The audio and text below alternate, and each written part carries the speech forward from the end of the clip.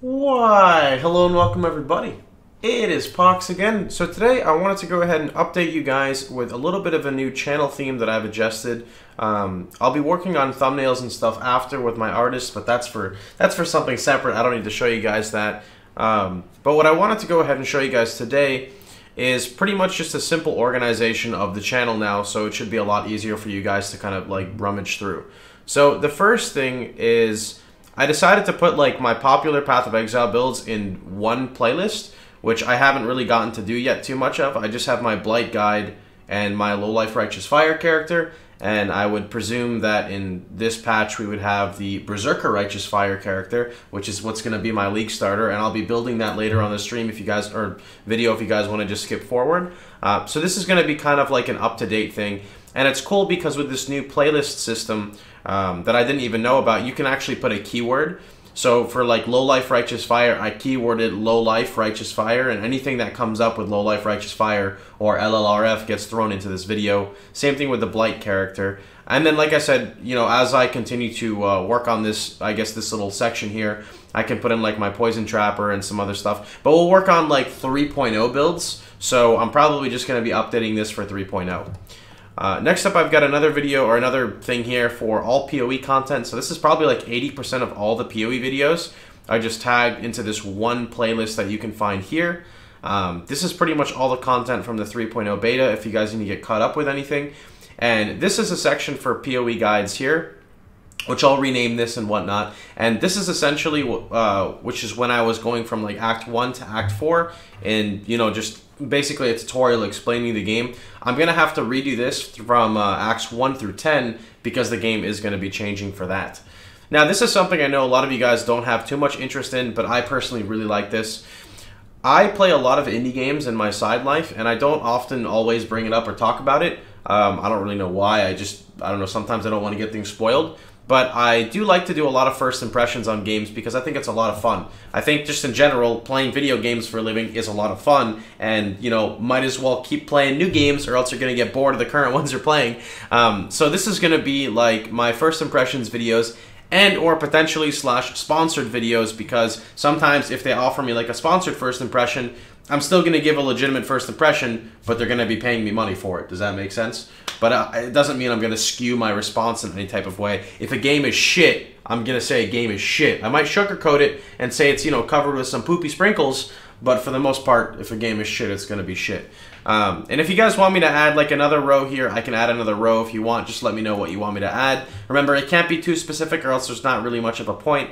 And then we just have the random popular uploads, which ironically has nothing to do with Path of Exile. We got Tree of Savior, Enemy Legend, Skyforge, and then Path of Pohx, which is just my trailer, which has nothing to do with Path of Exile. Actually, what's the next one? Arcage, and then Path of Exile. Alright, so now let's go ahead and jump on into the theory crafting for the Life Righteous Fire Berserker. Now, the reason why I chose Life Righteous Fire Berserker as my league starter and not Low Life Righteous Fire is because Life Righteous Fire, specifically on a Berserker, is just so easy to get running. Whereas on a Low Life Righteous Fire character, there is so much min-maxing involved. With Life Righteous Fire, you don't really have to worry about that. You don't have to worry about a high-level Enlighten. You don't have to worry about your 21/23 purities. You do not have to worry about, you know, leveling your discipline up to be super high level. You don't have to worry about aura reservation. You're not required to do Uberlab right away. You don't have to fucking go out of your way to get crazy. Well, I guess you do still want resistance on jewels, so that's probably one con. But in general, it's so much more beginner friendly to get the character going, and that's something I want to play as of right now. I don't feel like being super tryhard with a low life RF character. So let's go ahead and build this. Now, the reason why I'm using Path of Building has nothing to do with like all this bullshit with the equipment and stats. It's just because my normal program I use, I'm unable to show you guys the nodes, and I feel like it's really important that you guys can kind of see what I'm clicking. So let's go ahead and start this off as Marauder and Berserker. So we're going to start off by just grabbing pretty much all the life that you can get, including the regeneration. That's fine. Now we're going to level with Ground Slam, most likely into Sunder, and we're going to be using Sunder until we complete our normal Labyrinth. Once we do normal Labyrinth, we get access to the Berserker's node called Warbringer. At that point, Warbringer will keep your character alive, even if you're degenning like a little bit. Say you're losing like 10 to 20 health per second from your Righteous Fire. Warbringer will easily keep this topped off, no problem. You don't ever have to worry about it. Literally, like, once you get Warbringer on your character, you can officially run Righteous Fire. All you need to do is cap your fire resistance and have maybe 5 to 6% life regen. You should be okay to run it at the beginning, assuming that you're still pressing a life flask and whatnot. If you don't want to use a life flask, you don't have to. So, Born to Fight's not bad. Again, this is for like the leveling process, so if you really feel you need to get some extra damage, you've got Born to Fight and Butchery literally for 4 points. This will carry you, no problem. For the next part, I do believe I came and pathed like this. Oh, actually, let me see exactly. I think it's important to go to Duelist first. So let's just connect into the Duelist tree like this. I'm actually going to go pull up my actual Path of Exile to make sure that the pathing is correct as well. Alright. Let's connect through our Jewel socket and grab our Scion Life Wheel. Now, it's up to you whether or not you want to pick up your whole Scion Life Wheel like right away. Just remember, life is damage, so if you do want to get it, there's absolutely nothing wrong with getting it. Let me really fast, like I said, I apologize, I don't mean to make like a rush video. I just want to make sure the pathing is correct because the pathing is like really wonky sometimes. Everything should be fine though. Okay, so I go down, just kidding, I'm lying. Alright, so I actually connect this way instead. 1, 2, 3, 4. And we're going to remove 1, let's see, 1, 2, 3. Because this gives us access to Bloodless. Perfect. Alright, that's fine. So now from here, we're going to go up and grab our Life and Armor. Jewel socket. Now, I did not run the life regeneration per endurance charge because I felt it wasn't necessary, and my Berserker is able to run no regen, minus max, vulnerability, 40% less recovery, 60% less recovery. You can even throw 2 of those mods together, like minus max vuln, minus max reduced regen, and I can still run it. I wouldn't recommend it for hardcore, but I was still able to do it, and because of that, I didn't really feel it was necessary for me to spec into the regeneration. So I'm just going to go ahead and leave that out. Grab our Arsonist. Now, let me just make sure everything looks good there. All right.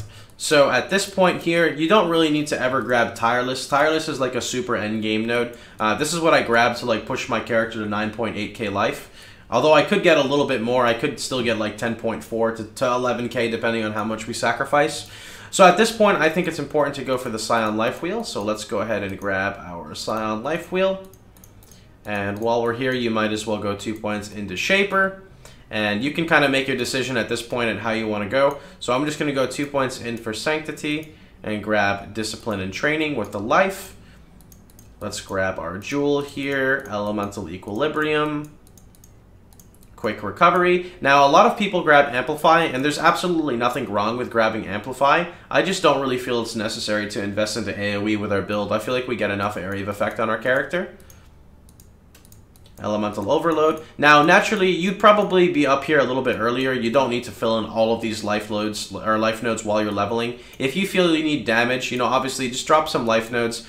Grab your Elemental Overload, grab your Elemental Equilibrium a little earlier. It really is kind of entirely on you and how you want to play your character, because I guess ideally you want to grab Holy Fire like maybe 70 points in, or not even 60 points in, and not necessarily 95 points in.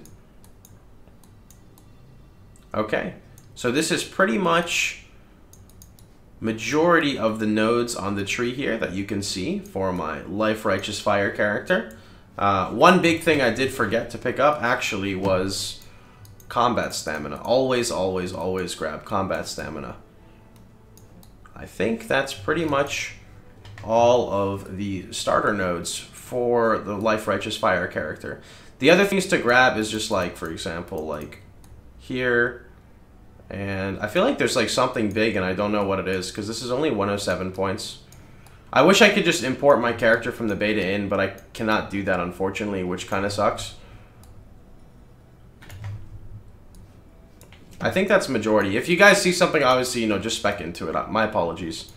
So, some of the next important things, let's talk about the Ascendancy choices. So, definitely Warbringer as your first. And then in my opinion, you want to go for Aspect of Carnage, and then your Uber Lab would be Rite of Ruin. Now I do know that Berserker takes increased damage from targets, but Rite of Ruin helps cancel that out, especially like when you're like getting into your early maps and stuff. Well, not early maps, but in general when you're mapping and not bossing, because the 6% reduced damage taken if you've killed recently will be up 95% of the time while you're mapping. The only exception is bosses that don't summon adds, which is majority of bosses, but even then some bosses do still summon adds and it's okay.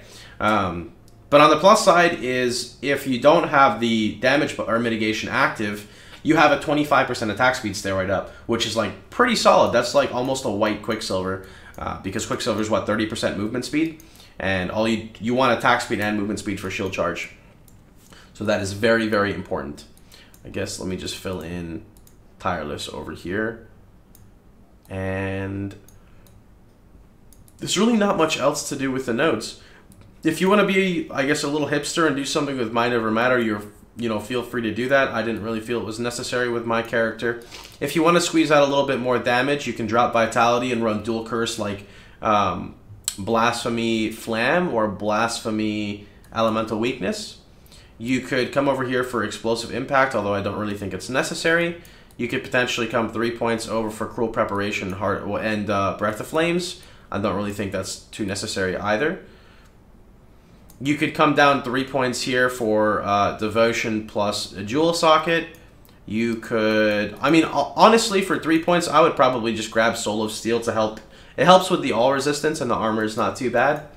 And then the last couple points is probably just Endurance Charges plus Endurance Charge Regeneration, or even the Templar Regeneration here, because it's 0.4, 0.4, 0.4, and then 5% max life. So this is not really too bad of an option either. So you're a little flexible with the points you can go. But this is pretty much majority of the character that we have. So let me go ahead and go into some gear priorities and whatnot with this build. So this character is currently in the 3.0 beta, and this is applying after nerfs such as like the Witchfire Brew nerf. You can see this is like a 59% increased damage over time. Actually, this is a, I don't even think, this might even be a legacy one, but it doesn't matter. They basically nerfed Witchfire, so instead of it going to like 70%, it goes to like 40% or like 30%. It doesn't really matter like too much. So let's go ahead and jump into some requirements for gear. So in my opinion, let's start with the weapon. Your weapon, you have a couple options. So I would recommend Brightbeak. Brightbeak gives you the ability to basically shield charge super, super fast. The reason why that's important is your shield charge is going to be applying Elemental Equilibrium via either your rings, so you can get like flat cold or flat lightning on your rings and amulet, and or you can just use like an added cold instead of like an increased critical strikes, for example. The reason why we run increased critical strikes with our current build is because it procs Elemental Overload, and being as this character is level 92, when you're running red maps with Enfeeble on, your accuracy is really bad. Like I have 50% accuracy right now, so that's pretty bad. So Brightbeak easily allows me to keep up my Elemental Overload stacks. So weapon, you can use Brightbeak, or vice versa. Literally anything that has elemental damage and attack speed, you can use. So Doriani's Catalyst, I know this doesn't look like it, it's just skinned over. Doriani's is very good. It gives a ton of increased damage, like a ton, and gives great attack speed. Well, okay, attack speed. You can craft the Scepter. You can actually craft Scepters better than a Doriani's Catalyst, if you really want to. Do not use, there's a weapon that hinders targets, I forgot what it's called. Do not use that, here we go. Singularity. Singularity doesn't work because it says increased damage with hits, and Righteous Fire does not hit targets. So, weapon has been finished. Your helmet, you have a couple options for your helmet. I personally recommend just crafting a rare helmet or just buying a rare helmet, because with the new hybrid rolls, you can get like 140 life plus like a 50 strength roll. That's like ridiculous for you. You can use, there's a helmet, I forgot what it's called. Let me just go look it up for you guys really fast. It's a helmet that gives 100 flat life regen per second. Oh. Let's see. Life. No? Okay, we'll just search life then. I'm sorry. Where is it? It's here somewhere. Here we go. Vol's Vision. Vol's Vision gives you 32 fire res, so the fire resist is not bad. Gives you some decent armor. Has a little bit of chaos resistance.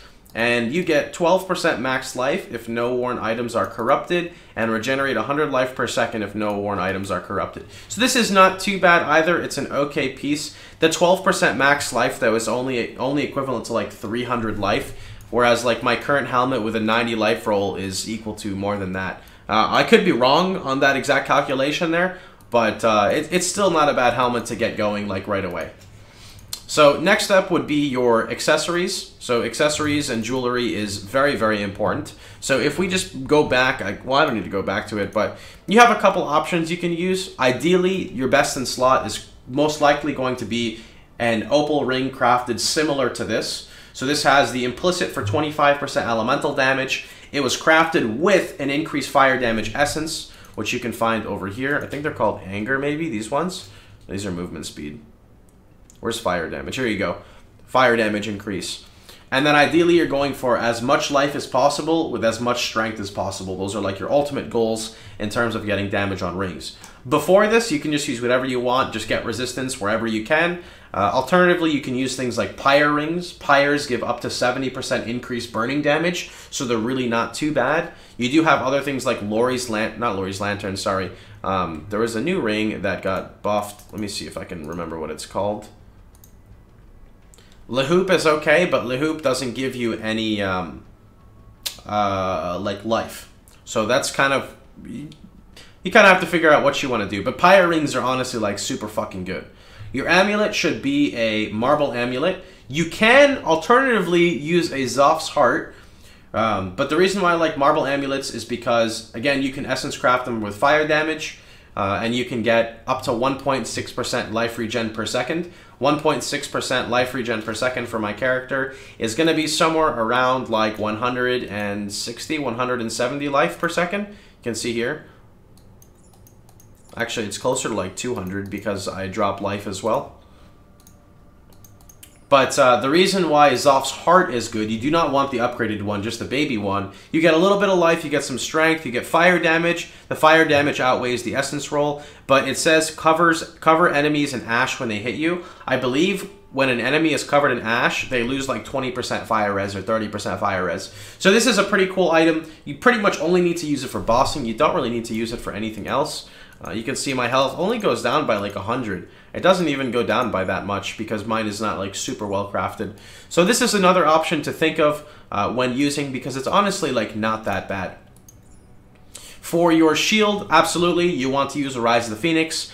The only other thing I could see using is like a crafted shield with like retarded amounts of life and strength with block chance and everything else, but you're just losing so much maximum fire resistance, I don't really see it being necessary at all.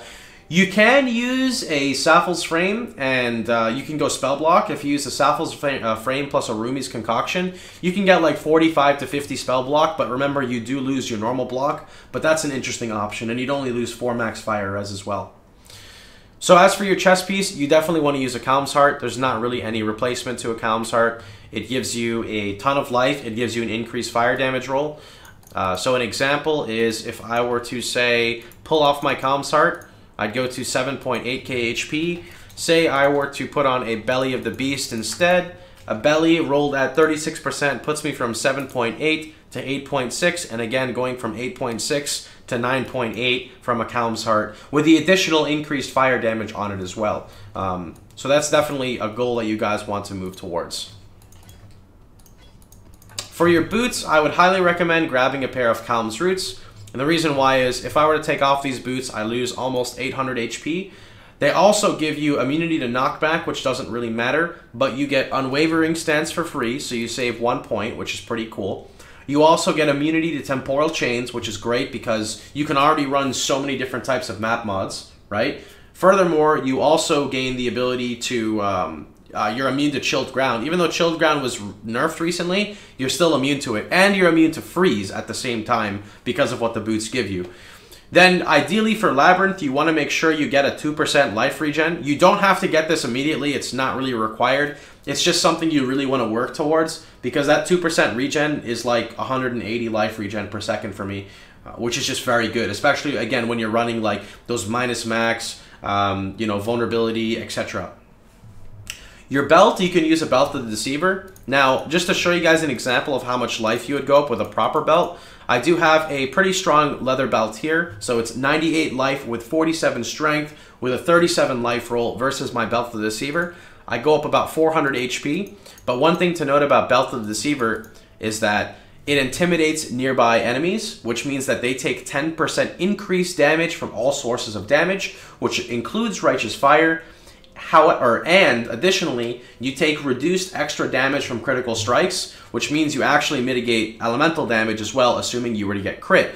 I feel that this mod is very good, especially when the Berserker takes increased damage, and the fact that I have such a large life pool, I don't want to just be a meat shield. You know, I want to be able to mitigate damage as well. So last but not least, and definitely one of the most important, would be our gloves.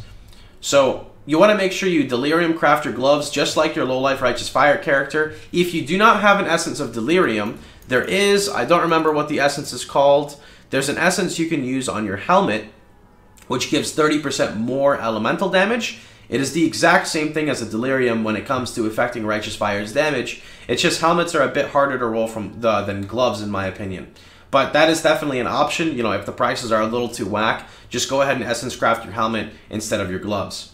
And ideally, you're just looking for as much life as possible, pretty much with everything else. The only mod that you could get on gloves that would brick it is if you got flat fire to attacks, because that means when you shield charge, you are inflicting fire damage, which messes up your elemental equilibrium.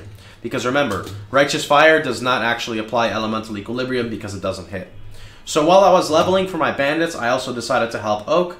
Oak gives you 2% physical mitigation, 1% life regen per second, and an additional 20% increased physical, which doesn't mean anything. I don't really think it matters too much. I actually think I may even kill Oak come release, because those 2 points would be 10k life. It'd be an extra 200 life.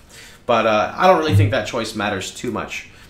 And one other thing is Hrimnor's Resolve is an okay helmet. I know people are going to ask about this. I didn't even notice it. It's not really that bad. I wouldn't really recommend it endgame, but it's not too bad to use while leveling. That pretty much concludes majority of the stuff. I'm just going to go over my links for you guys as well. So in my Righteous Fire, we are running Conk Effect, Elemental Focus, Righteous Fire, and Burn Damage. In terms of quality gems, it doesn't really matter. Just do not quality your RF. It's irrelevant. Your Elemental Focus is an increase, your Conk Effect is an increase, your Burn Damage is an increase, and your Ink AoE is an increase, meaning that all of these gems get the same benefit from quality. Ideally, I'd go with Elemental Focus and Burn Damage first, and then either Conk or Ink AoE as your last ones, because these are going to be swapped out continuously for the bosses that you're fighting. In my weapon, we've got Enduring Cry and Rallying Cry. I also have my Ink AoE up here because I just pull it down for my Conk Effect like that. It just makes it very smooth. One thing to note is you could remove Rallying Cry, and you could also drop Vitality, and then this would be 2 points for like Blasphemy Flammability. So for my helmet, we have Fortify, Shield Charge, Faster Attacks, and Increased Crit. If you don't really need crit, you can use Culling Strike. A quality Culling Strike does give you 10% increased attack speed, which just kind of adds up for your shield charge. As for our shield, we've got Vitality, Purity of Fire, Vol Lightning Trap, and that covers pretty much every single one of our links. Now, one thing to note is that in this patch, Vol Lightning Trap was nerfed. They nerfed Shocking Ground, so it's only, I believe, 20% more damage opposed to 50. It could be 30, but the build is still fine from it. Just to confirm, you don't need to have Vitality on at all to run this character later on. And my Purity of Fire is only 20. If you do manage to get a 23 Purity of Fire, you can get an extra +1 max res. I just didn't really feel like going through the hassle of trying to use an unset and getting like a +2 or +3 unset ring. Alright, I'm pretty sure that concludes pretty much everything with the character. I hope you guys had a wonderful time. Hope you guys enjoyed yourselves. Before I end this video, I just want to go over one more thing, which is my flask setup.